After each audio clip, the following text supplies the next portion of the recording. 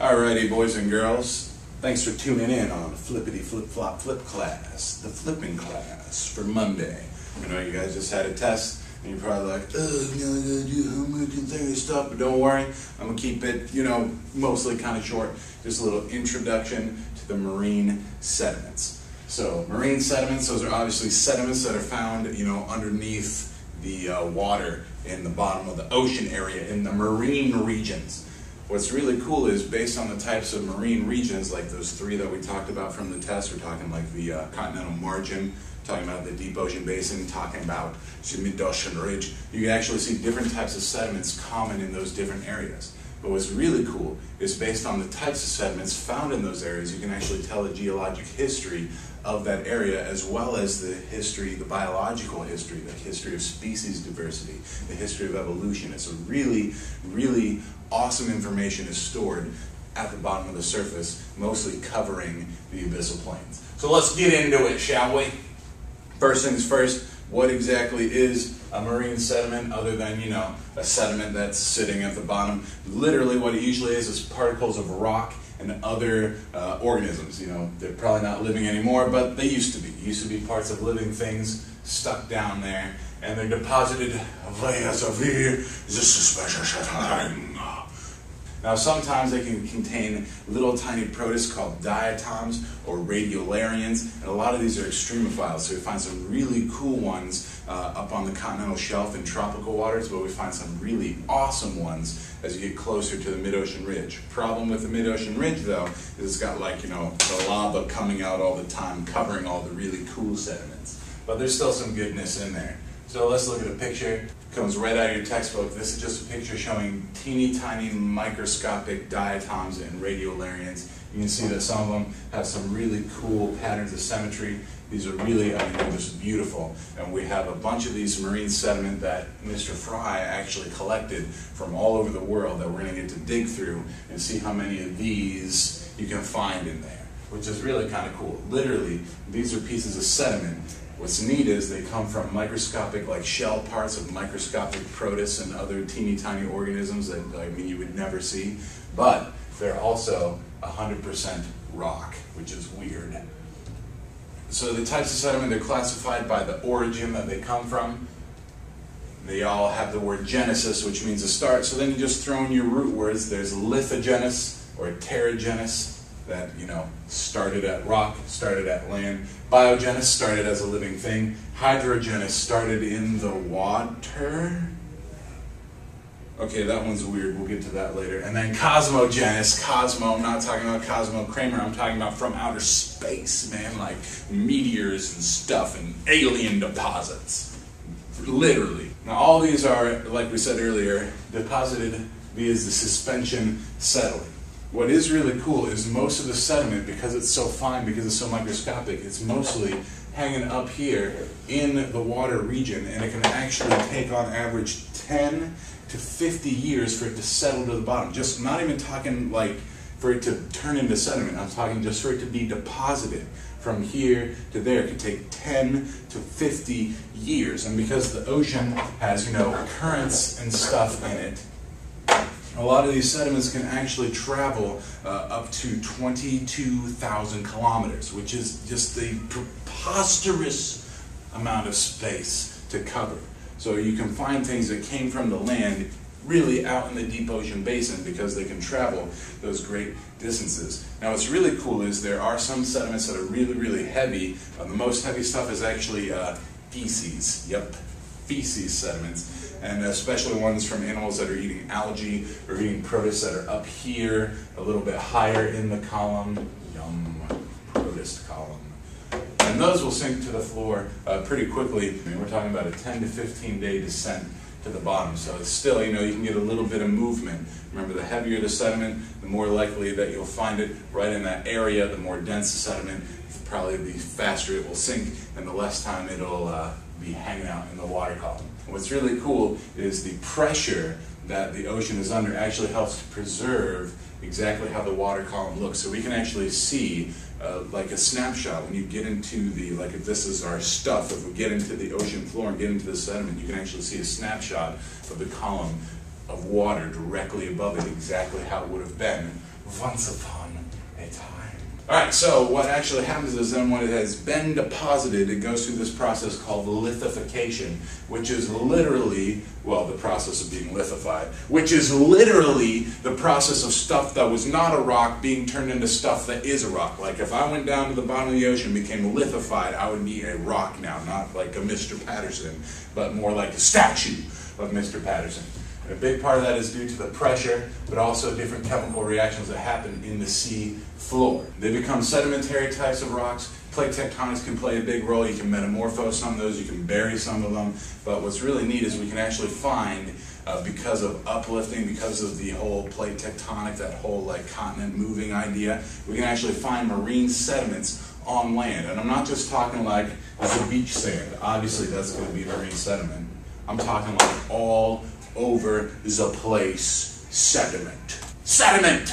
Sediment! I'm talking marine sediment on tops of mountains. I mean, that's the whole reason why, like, we have shale here in Ohio. That's marine sediment. Those are sedimentary rocks deposited by the ocean that's full of all these, like, biotic creatures, and that's what actually makes the natural gas and the oil and the other stuff that we've been going after for all these years. I mean, up here, not even close to the ocean, just up there. I mean, it's awesome. And what's really kind of cool, and that's just the big stuff that got deposited, that doesn't even account for stuff that gets blown around. So here's a really good picture that actually shows you prevailing winds sending teeny tiny pieces of quartz. Now quartz is not very water soluble, not really at all, only dissolves in really, really hot water. So, you know, these tiny particles, and this is just stuff that's just been carried by the winds. Like literally, you can have sediments from over here in the Americas that can be carried by the wind, or sorry, over here in Asia, that can be carried by the wind and deposited on the west coast. And the same thing here, we've got the east coast of America, and we can deposit all that up in, over in there. I mean, this is stuff that's from the land, it's terragenous sediment that's carried by the wind. And then you can imagine how far it's going to be carried once it actually gets into the ocean. So it's a really cool and complex situation. Here's a table from the book. This is table 4.1. In the old edition of the book, I'm assuming it will be table 4.1 in the new edition of the book. But if not, you might want to check. It's definitely going to be chapter 4 because that's the sediment chapter. But it actually breaks down the different types of sediments for you really nicely and then gives you a plethora of information. You definitely things you need to know. You need to know specific types of sediments. You definitely need to know this first column. You want to know what kinds of rocks, etc. they're made out of. You need to learn to use words like ooze, microscopic, macroscopic, silicates, stuff like that. That's the elements that have silica in them, by the way. You're going to need to know the sources, because when you know the sources, then you know where those things came from, then you know the geologic history, and then you want to know approximately where they're found. So really, you pretty much need to know this whole table. So you've probably been wondering to yourself, with all the blowing of the sediment all over the place and the craziness and then the suspension settling and the 10 to 15 years of dropping to the bottom, how do we find this stuff? Well, we look for Marine Corps. And I'm not talking about like the USMC Marine Corps, I'm talking like we send a ship out, sort of similar to an oil rig ship. And what we do is we send like a big old hose down to the bottom. This is showing that it's cut off and drawn out to scale. And we stick it into a hole, and we literally has a drill on it, just drills down, grabs a chunk, like a column of sediment, and just pulls it all the way back up to the ship.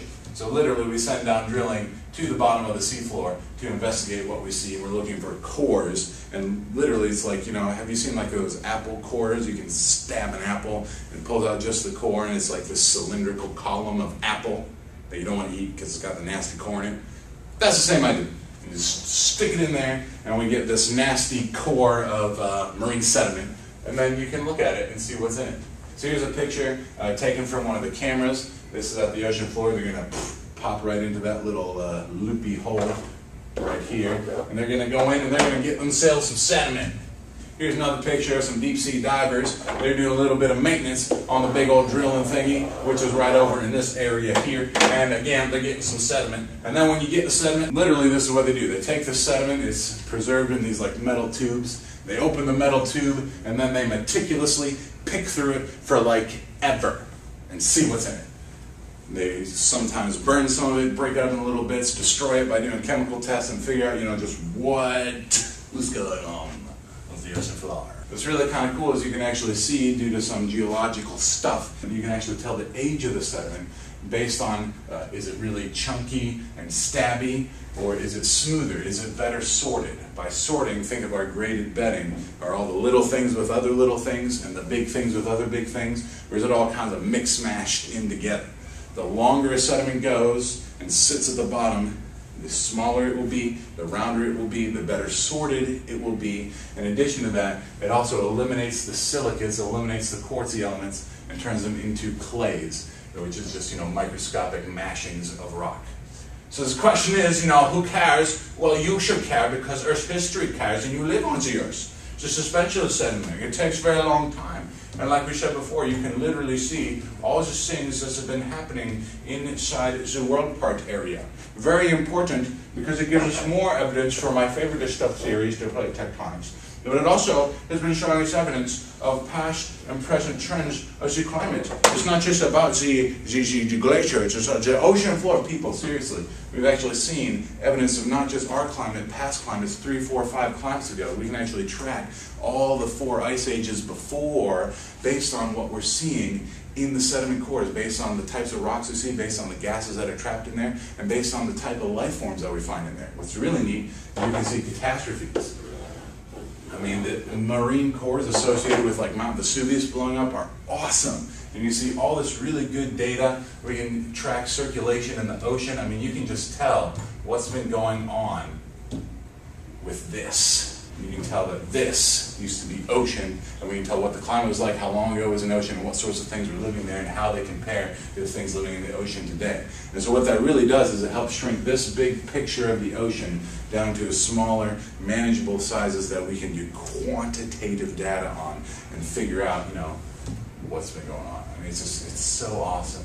It gives us not only an idea of the marine life, but it also gives us an idea of what was happening on the Earth's surface as well, which is pretty neat.